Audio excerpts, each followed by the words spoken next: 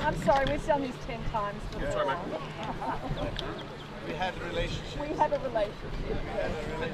I'm coming back the next year. Yeah. Right away.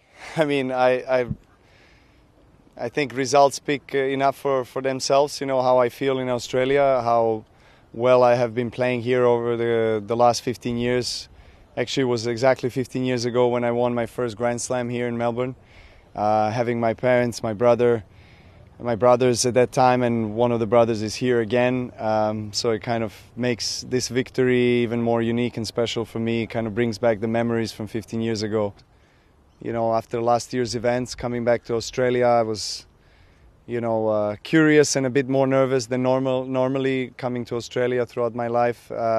How, people will receive me, what is kind of a reception I'll get on the court, off the court.